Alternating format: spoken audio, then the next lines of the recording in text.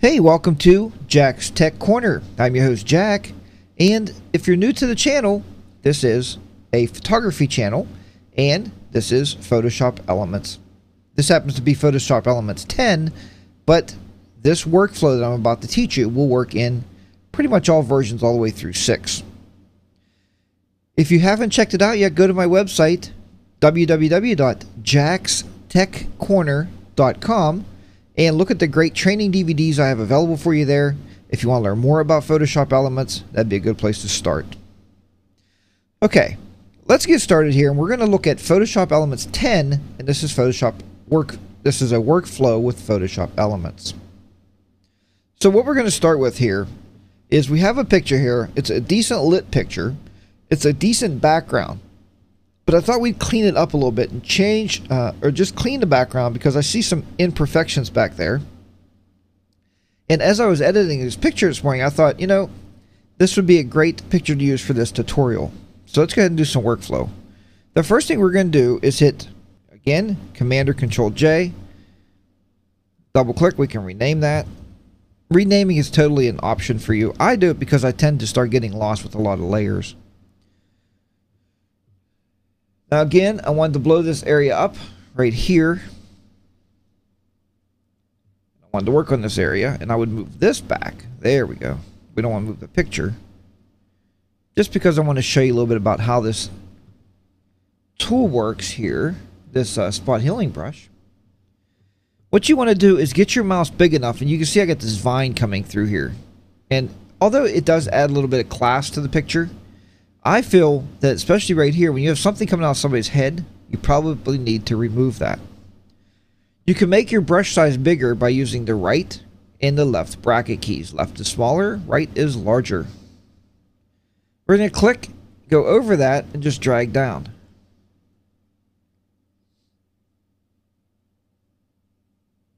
And as you can see, it actually takes that and it removes it. Again, we'll just get right over there. Here we're going to do the same thing. You'll probably see the effect a little bit better. Just click here and drag up.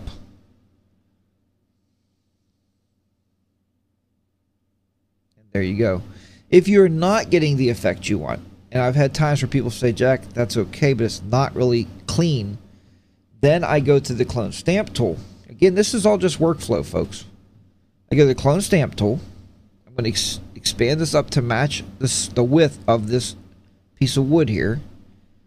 Hold my Alt key down, take a sample, go up here and just click. Then you can see how nice that makes it. Now when you do this, what I will suggest, let's do it over here, is don't just come over here and click. Because what happens is you're sampling a different lighting over here than what we have over here. Click the undo button on that side. So again, we will come down to here, make that just a little bit larger. We're going to sample it again, Alt, and just click on top of that. Now editing, and when I teach this live, a lot of people say, Jack, you know, that's great, but that takes a lot of work. You know, I sat with a artist actually the other day, and he was telling me, he gave me a lesson in film photography. And folks, if you think this is something, you should be very happy that you never did film photography, because he was telling me that all the steps I had to go through, and it almost made me, at the end of the conversation we were talking, and we were talking about the film, and I said it almost makes it so you didn't want to shoot, is what had happened, because you knew you had to go back and do all this developing and the solution stuff, and you know, I mean, it is what it is, but this is nothing. This is going to take some time. You know what I mean? But the backdrop I was using with my son here, this is my son. We were out shooting outside. It was very dark, and I knew I wanted the background to be very black, which it came out very nicely. I was using a portable box light just to give you some background of this photo. And there, you know, I could have ripped the vines off of that, but I mean, it's the house, so I didn't want to do that.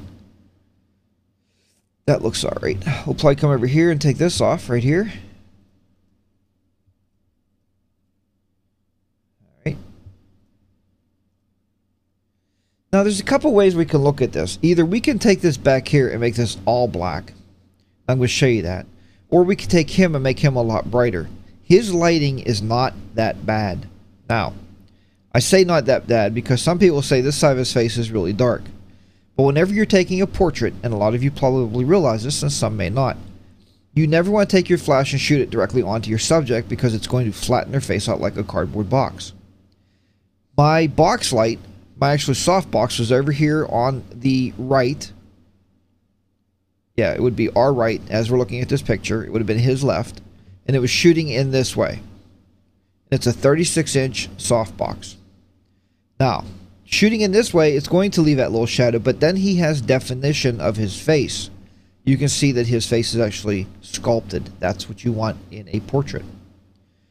The next thing I see is, see this up here? That's the box light right there. You see it in his glasses? Here, let me see if I can blow that up and show you a little bit more of that. Right there, that is the box light right there. You can see it perfectly. You see my flash in there and everything. It's pretty interesting and pretty neat, but you don't want that. We don't want that in his glasses, obviously. So we're going to do the same thing here. So I'm going to try to clone stamp this out. Well, here, let's see if this will work. We'll do our spot healing. We'll do our content aware, and we'll see how it works out for us.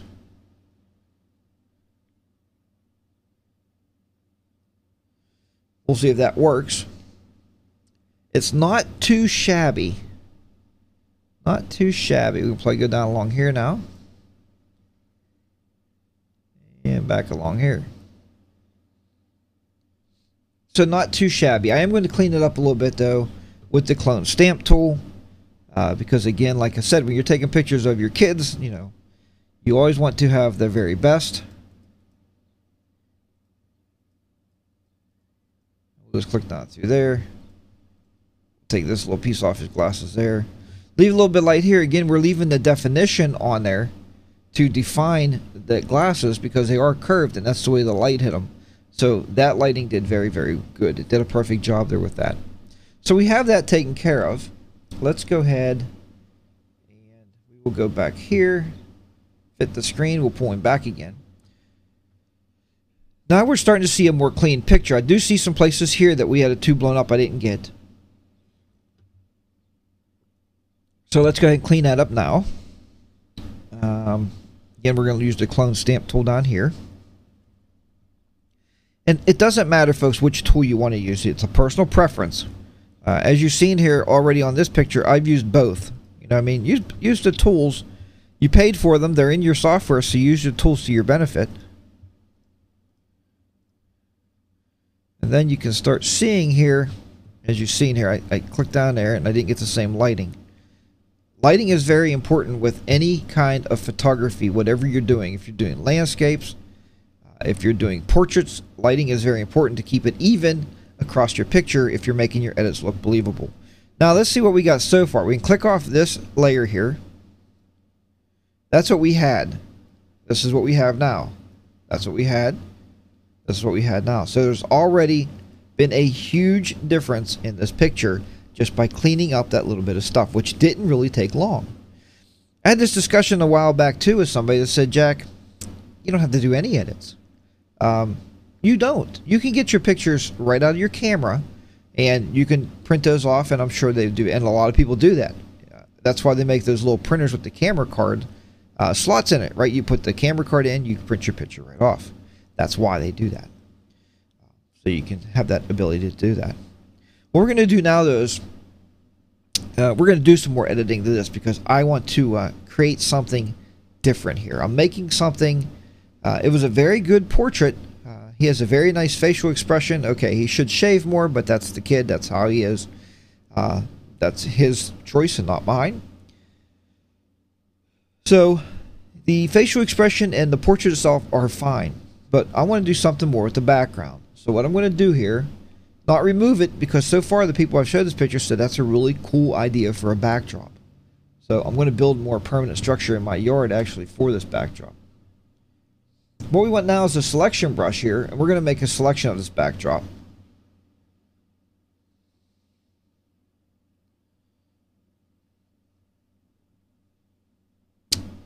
Okay. As you see, when you're making your selections, it also takes some time.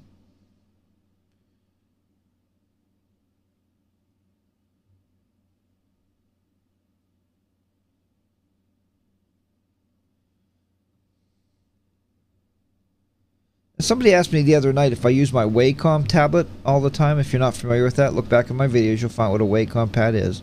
It's basically a pen tablet that you can use to do your pictures. And I do not use it all the time. Right now, I am not using the Wacom pad.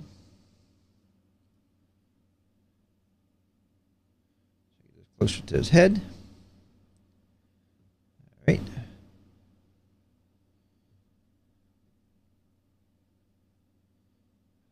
That off. Take this down. And I always teach when I'm making selections, I always teach the better selection, the more believable your edits. So, especially when you're cutting people out of backgrounds, that's probably the toughest thing you'll ever do. Yeah, I thought I was selecting him, but I'm not. Sorry about the time lags here. Okay, so the next thing I want to do here is once I get this done, it looks pretty decent. We're going to go to Layer, New Layer via Copy. And the reason I'm doing that is you can see here now, let's shut both these layers off. We're going to be working on the background without touching him because I like the way he's lit. We just want to work in this background a little bit, and we want to play with maybe bringing it up a little bit. We're going to bring the exposure up. Drop the exposure, and we're just working on that selected area without having to leave it selected and touch this main one. So to do that, it's very simple. We're going to go down here. We're going to go with levels. You can go with any one of these, hue and saturation, but we're going to try levels and see what happens. At this point, we're going to do a Command or Control G, and we're going to group it with this layer. So when we're changing that backdrop, we're not changing this because we're just grouped with that one layer. These are your lighting layers here. So if we go this way, we can make it underexposed more. And as you see, he's not being touched. He's not being lit or exposed or underexposed any. We're just working on the background. So we can pull that background up now that we got all that junk out of there. We can even make it brighter now.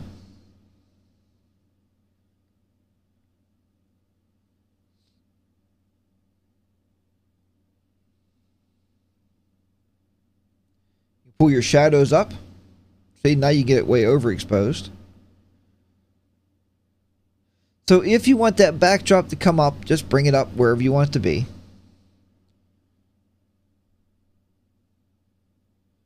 Or, as I said, you can bring it down a little bit, and you can just play with this a little bit.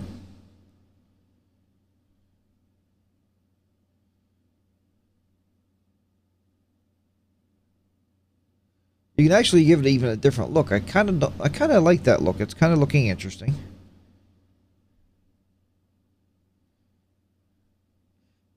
All I'm doing basically is increasing my shadows and decreasing my overall exposure there. See what I'm saying? You get those boards actually almost start bending around themselves. So it's a very interesting look back there.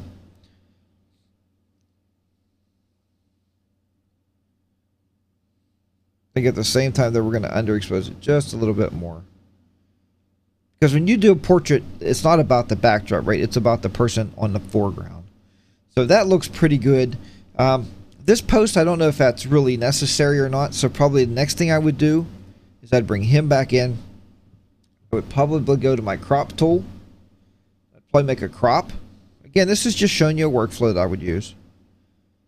Always reevaluate your picture every step of the way. Always look at it and reevaluate. Say, wow, what can I do next? I'm reevaluating. I'm always looking to see, is everything looking okay? Maybe, just maybe, you might want to take him and you say, well, he looks pretty good. But maybe you want to do some more saturation with him. So you'd probably select him out. I'd make another copy or a layer just with him there. You could probably do that pretty easily here.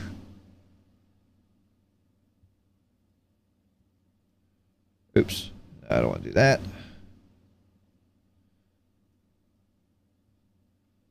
that. Let me get this right here. Okay. So if I hold my Command or Control key down, double click that, it will make that selection back again. And if we do select inverse, now we just have him lit up. Now what we'll do is create a new layer via copy. That'll save you from selecting again. New layer via copy. Okay, and the reason it didn't do anything there, again, let's go back. All right, go back on your main one when you do this, because if you select here, he's not there. So that's why we got that transparent layer. So he is there. Layer, new layer via copy. Now you got him there. All right. So he's there. Let's point to the very top layer. Let's go down here and let's add our hue and saturation because we want to play with saturation. Command or Control G again and link those two. And let's play here with a little bit of saturation. You can see now we're saturating him, but we're not touching the backdrop. This is just a way you can, as you're editing, you can isolate each individual part from the other parts. I mean, I think that's very important. I know by taking these pictures that shirt was very orange, so we're going to make it a little bit more orange there. You can change the lightness of him a little bit. You can really blow him out there, bring it back, just like so. And like I say, never try to lighten that side of the face when you're doing a portrait, because you got this portrait over here coming this way with your light. So just leave that so you have that definition under the eyes and everything. Anything we want to do is lighten him up, which we did. Once you're done with this, I can tell you down here on the bottom, and I'm going to click my mouse down here so you can see this. But right down here on the bottom, we went from the original document was 41.4 megapixels or megabytes. And we just took that up to 150.6 megabytes because of all these edits we did, all these layers we have open. So the last thing you want to do when you're done working with your picture and you know you're happy with it is you can go to Layer and go to Flatten Image, or you can go to Merge Down. Let's go to Flatten Image. Discard Hidden Layers. Let's uncheck this one again, I think. And let's do that again. Flatten Image. There we go. What that did now, it just took it actually down to 37.9 megabytes. You don't want that 150 megabyte file out there, hanging out there. So that's definitely what you don't need to do. Okay, folks, I hope you've enjoyed this tutorial on Photoshop Elements workflow. Again, this happens to be Photoshop Elements 10, but those little tricks I just showed you with the layers and how that all works will work all the way back down to your version 6 if that's what you're using. Again, if you've enjoyed this video and you want to learn even more about Photoshop Elements, go to jaxtechcorner.com, click the little pull down, or there's even a tab there that says DVD Collection, and look at each of those DVDs. The absolute best value is a 3-volume set. There's 112 videos. That's going to keep your editing skills moving along from very basic to the more advanced edits to teach you. Thanks again for watching this video tutorial of Photoshop Elements. Once again, I'm your host, Jack. This is Jack's Tech Corner. If you're not subscribed to this channel, please subscribe. I'd love to see my subscriptions get up over 8,000 by the end of this year, 2012. See, I just dated this video. I don't normally do that. And please join. And if you're a member of Facebook, please join our Facebook group. Our Facebook group is Jack's Tech Corner. Come over there, or you can find us at facebook.jackstechcorner.com. We'd love to have you there also. Thanks for watching, and I'll see you back here next time for another Photoshop Elements video tutorial. Bye for now.